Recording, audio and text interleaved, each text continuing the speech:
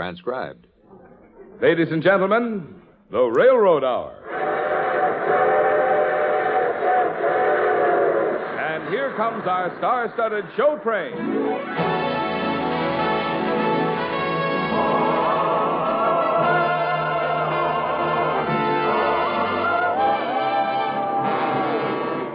Tonight, the Association of American Railroads brings you Paramount Pictures' great Irving Berlin musical success, Holiday Inn, starring Gordon MacRae and his guest from the Metropolitan Opera, Dorothy Kirsten. Our choir is under the direction of Norman Luboff, and our music is prepared and conducted by Carmen Dragon. Yes, tonight another thrilling musical success is brought to you by the American Railroads, the same railroads that bring you most of the food you eat, the clothes you wear, the fuel you burn, and all the other things you use in your daily life. And now, here is our star, Gordon MacRae.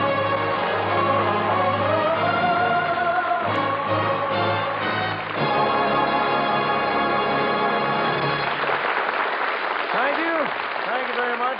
Thank you, Marvin Miller, and good evening, ladies and gentlemen. Well, sir, Dorothy Kirsten and I have a wonderful invitation for you. It's inscribed with the musical magic of Mr. Irving Berlin, and you're all invited.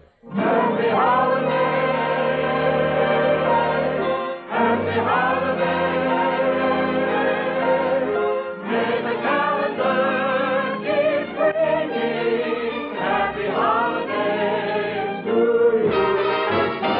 If you're burdened down with trouble, if your nerves are wearing thin, park your load down the road and come to Holiday Inn. If the traffic noise affects you like a squeaky violin, kick your cares down the stairs and come to Holiday Inn. Happy holiday! Happy holiday! Happy holiday! Happy holiday! May the calendar keep bringing happy holiday to you.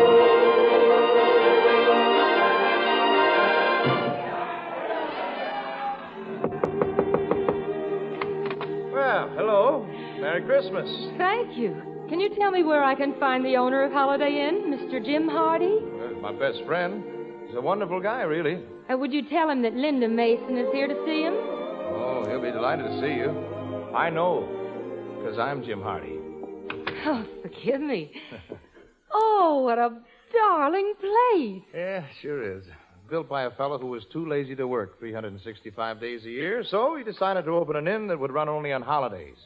Brilliant idea, don't you think? Dreamed up by this brilliant friend of yours, Jim Hardy. Yep. But tell me, what are you doing way up in the wilds of Connecticut on Christmas? Oh, I heard about Holiday Inn, and I wanted to see it. Well, I'm afraid it's not open yet. I spent all my money on lumber, and I couldn't talk any performers into working up here for nothing. Oh, I'd perform for you for nothing. Oh, what do you do? Oh, sing a little and dance a little. Well, come on over to the piano. You know, I've written special music for each holiday, and this sort of gives me a chance to keep a little promise I made to myself. I said I was going to sing this song at the end of the night, and it looks like I'm going to. I'm dreaming of a white Christmas, just like the ones I used to know, where the treetops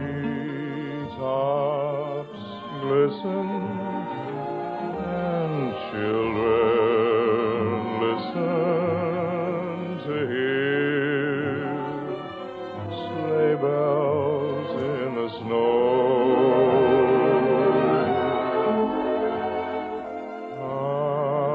I'm dreaming of a white Christmas with every Christmas card I write. May your days all be merry and bright, and may all your Christmases be white. You try it. I'll prompt you. All right. I'm dreaming of a white Christmas. Good. Just like.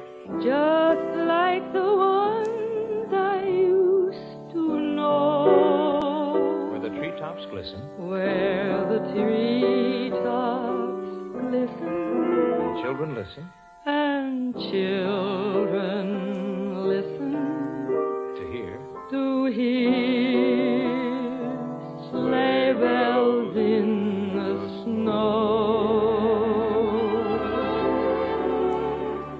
I'm dreaming of a white Christmas. Good.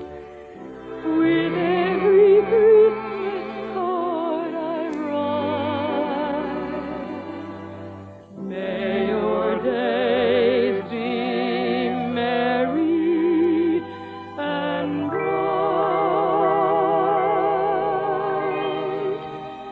and may all your Christmases be white.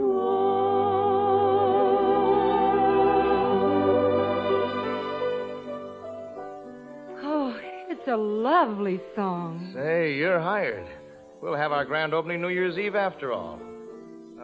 By the way, there's only one proviso in this verbal contract. Do you ever hear of Ted Hanover? Famous dancer? Sure. Mm-hmm. Well, it seems every time I find a girl, she's suddenly the only girl in the world for Ted Hanover. So I just want you to steer clear of Mr. H. Don't worry. You know, Linda, it's beginning to look like a happy, lovely New Year.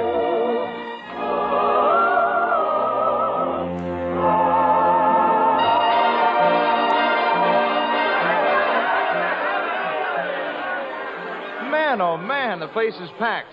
Oh, who said Holiday Inn wouldn't work? Ready for your number, sweetie? Sure, look at the clock. My goodness, 11:59. Ta-ta, old year. Ah, it's almost time. Practically straight up. 1 minute to midnight, 1 minute to go. 1 minute to say goodbye before we say hello. Let's start the new year right. 12 o'clock tonight, when they dim the light, let's begin. Kissing the old year out, kissing the new year in. Let's watch the old year die with a fond goodbye and our hopes as high as a kite. How can your love go on if we start the new year right? Well, that's it. Happy New Year, Linda. Happy New Year, Jim. I'll see you out on the floor. All right. Hey, little lady, will you dance with me? I beg your pardon, Mr. Hanover. Oh, you're Ted Hanover. Yeah, my dancing partner left me, so I'm slumming in the haylofts of Connecticut. Come on, let's dance. Oh, Mr. Hanover, I can't. Music, please. Oh, please, Mr. Hanover, but it's in my contract. I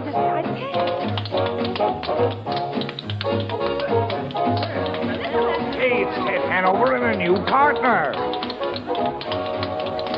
Ladies and gentlemen, Oh, you surprised us all, Mr. Hardy. Imagine letting us see Ted Hanover and his new partner. Well, here we go again.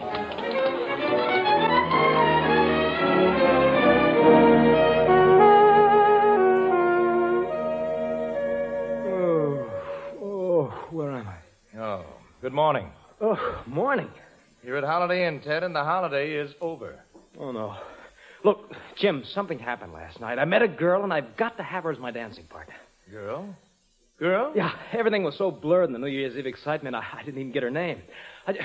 Jim, you've got to help me out. Who was she? Who? Oh, I think I remember. It must have been that girl with an evening gown on with a belt in the back. Yeah, they're built just like a girlfriend of mine, Miss Consuela Schlepkiss. I remember. Consuela used to play the pinball machine down at the corner drugstore. High man, 3 weeks in a row. Oh, no. Hey, look, wait a minute. She'll be here at Holiday Inn the next time you're open. She will? Sure. When's the next holiday? Let me see. January, nothing more in January, February 12th, Lincoln's birthday. I'm sure to find her here then. Oh, Mr. Lincoln, why was you born?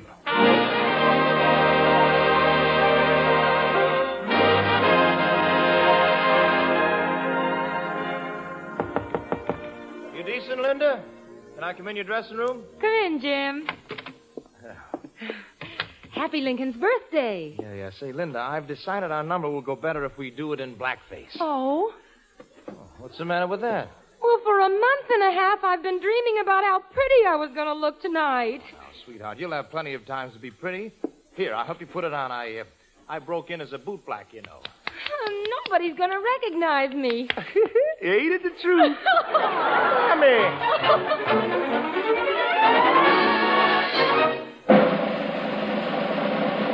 Ladies and gentlemen, Holiday Inn salutes the 12th of February.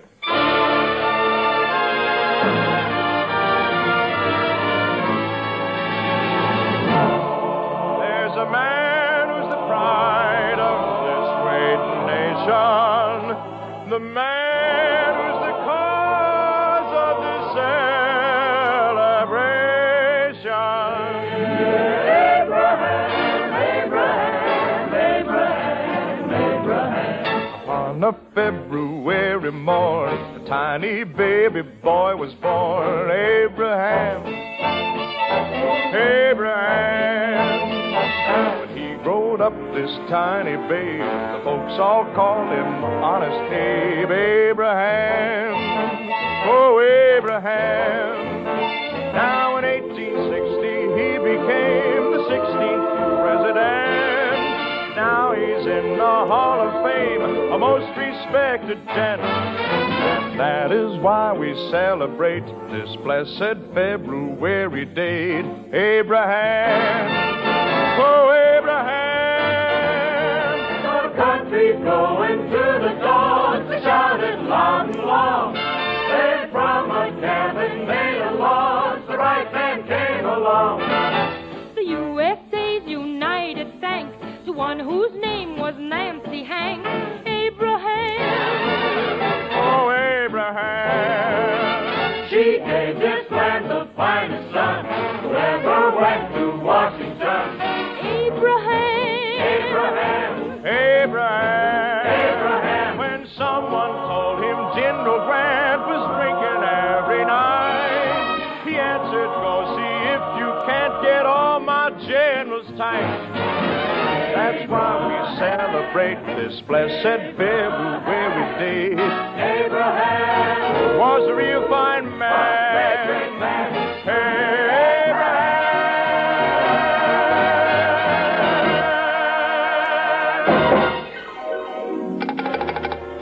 Hello.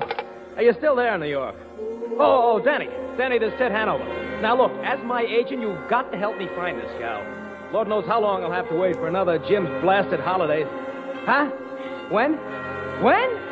Day after tomorrow's another holiday? Well, sure, I'll stick around. Happy Valentine's Day.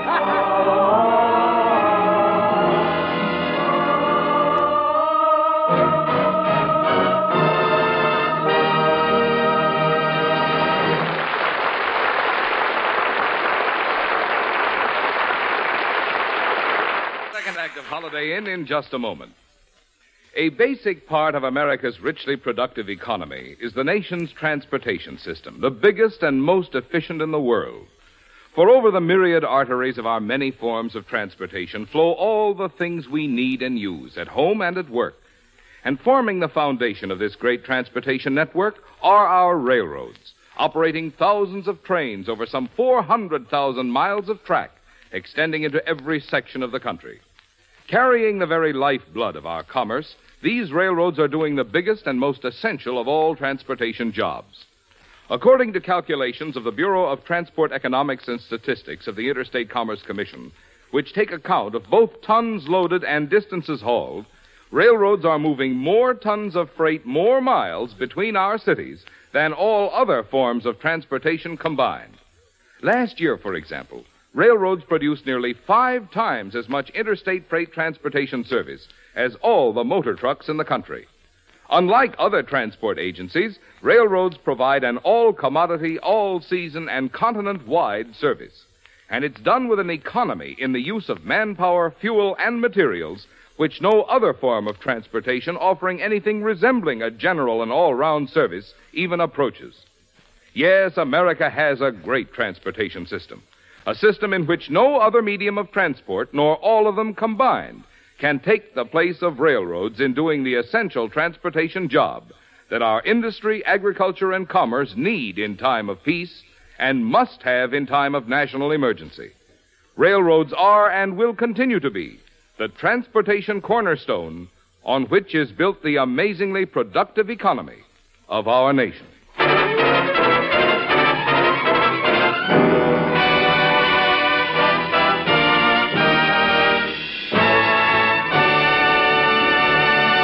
Here is Act Two of Paramount Pictures' Holiday Inn, starring Gordon MacRae as Jim Hardy and Dorothy Kirsten as Linda Mason. Happy holiday! Happy holiday! Oh, Jim, the inn looks so romantic with all those Valentine hearts. Well, I posed for those cupids myself. Here's something for you, Linda. Oh, Jim, it's the most beautiful Valentine. I've never seen such a big heart. Well, go on, open it up. Why, it's music. Yes, sir. Dedicated with love to Miss Linda Mason. Read what it says. Be careful. It's my heart. It's not my watch you're holding. It's my heart. It's not the note I send you that you quickly burn. It's not the book I lend you that you never return. Remember, it's my heart, the heart with which so willingly I part. It used to take to keep or break, but please before you start, be careful. It's my heart.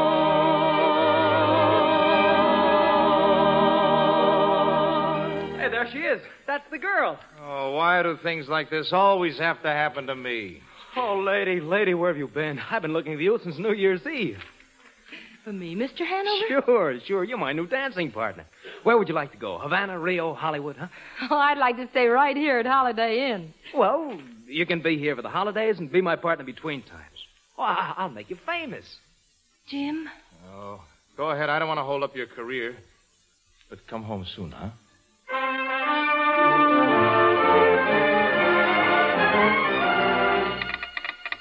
Straight wire to Mr. Jim Hardy, Holiday Inn, Midville, Connecticut. Regret booking in Florida for our new act makes it impossible to be there for Washington's birthday. See you Easter. Best, Linda.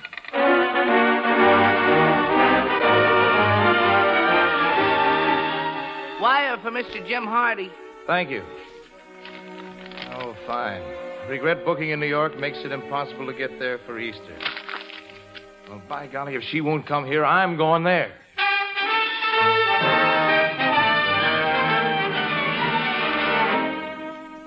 Hello, Linda. Jim. Oh, Jim. I couldn't spend another holiday without you, honey. Would you take my arm and join me for the day? Will I? You know, Fifth Avenue is the only place to spend Easter anyhow. Come on. Parade's ready to start. Never saw you look quite so pretty before. Never saw you dressed quite so lovely once more. I could hardly wait to keep my gait this lovely Easter morning, and my heart beat fast as I came through the door. Oh, in your Easter bonnet, with all the frills upon it, you'll be the grandest lady in the Easter parade. I'll be all in clover, and when they look me over, I'll be the proudest lady in Easter parade. On the avenue, Fifth Avenue, the photographers will stop us, and you'll find that you're in the rotogravure. Oh, you could write a sonnet about my Easter bonnet and of the girl you're taking to the Easter parade. Where are you going to be next holiday, Linda? Timbuktu, the North Pole?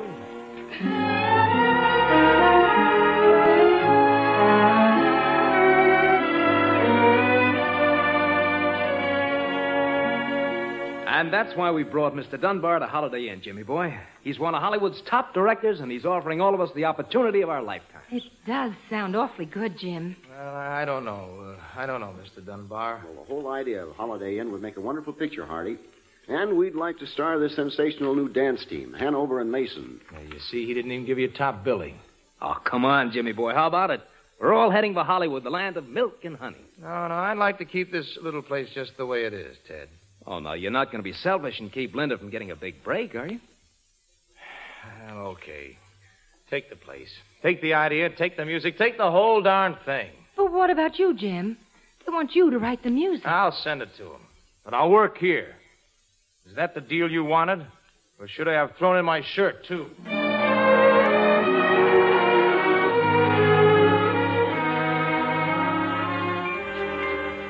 Dear Mr. Dunbar, I just finished the last of the Holiday Inn songs. It's one for Thanksgiving. And here it is, turkey time, sure enough. I've made a record of this little hunk of cranberry sauce. I pause in this letter to give it another spin, just to make sure all the notes are in the right place. I've got plenty to be thankful for. Are you kidding? I haven't got a great big yacht to sail from shore to shore. No, sir. Still, I've got plenty to be thankful for. You're really loaded, Dad. I've got plenty to be thankful for. Like what?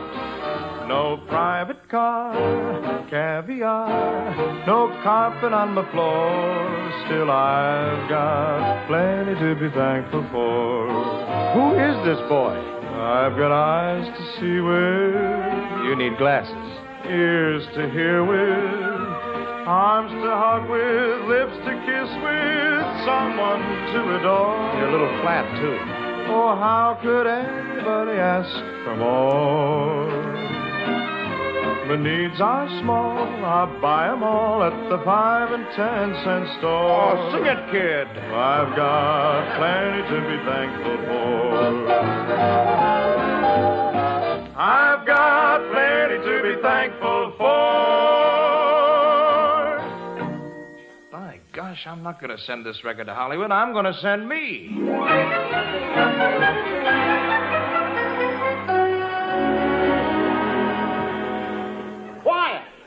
Quiet on the set, please.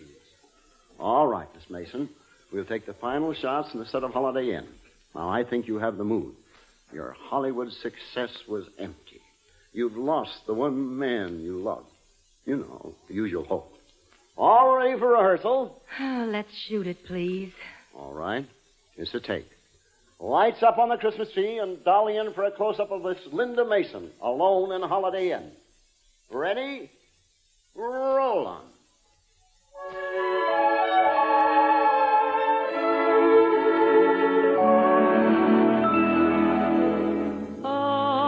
I'm dreaming of a white Christmas, just like the ones I used to know,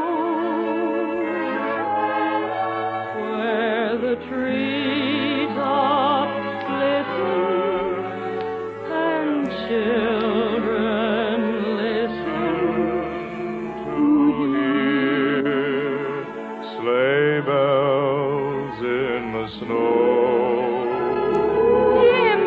Jim! Oh, you ruined the tape. You look mighty pretty, lady. Oh, Jim, take me back to the real Holiday Inn. For every holiday, Every holiday of the year. not to mention all the wonderful days in between. May your days be merry and bright, and may all your Christmases be holidays, happy holidays.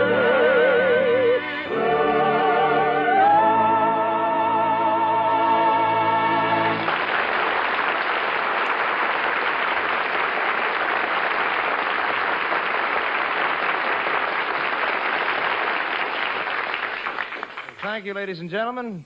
Dorothy Kirsten will be back in just a moment. Our thanks to Tony Barrett, Forrest Taylor, and our entire company. Holiday Inn was dramatized for the Railroad Hour by Lawrence and Lee. The Railroad Hour is brought to you each week at this time by the American Railroads. America's steel industry is operating at record levels, turning out more steel than any other country in the world. But today there's a serious shortage of scrap, which makes up about half the content of new steel. Every business and industry can help keep the nation's steel production high by searching out every extra pound of iron and steel scrap of all kinds and starting it toward the mills through a scrap dealer. The railroads, for years one of the largest sources of scrap metal, are also intensifying their efforts to turn still more scrap back to the steel industry. And here again is lovely Dorothy Kirsten.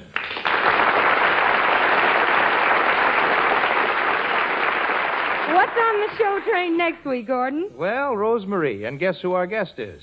Dorothy Kirsten. Gee, how'd you get her? Well, I don't know. I'll see you next week, Dorothy. All aboard. Well, sir, it looks as though we're ready to pull out. And so until next week, this is Gordon MacRae saying goodbye.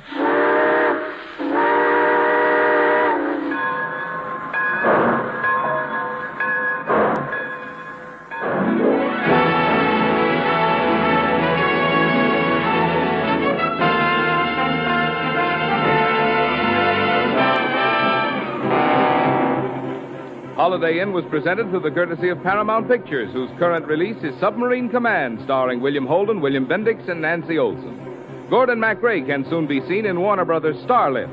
Our choir is under the direction of Norman Luboff, and our music is prepared and conducted by Carmen Dragon. This is Marvin Miller saying goodbye until next week for the American Railroads. Now keep tuned for your Monday night of music on NBC.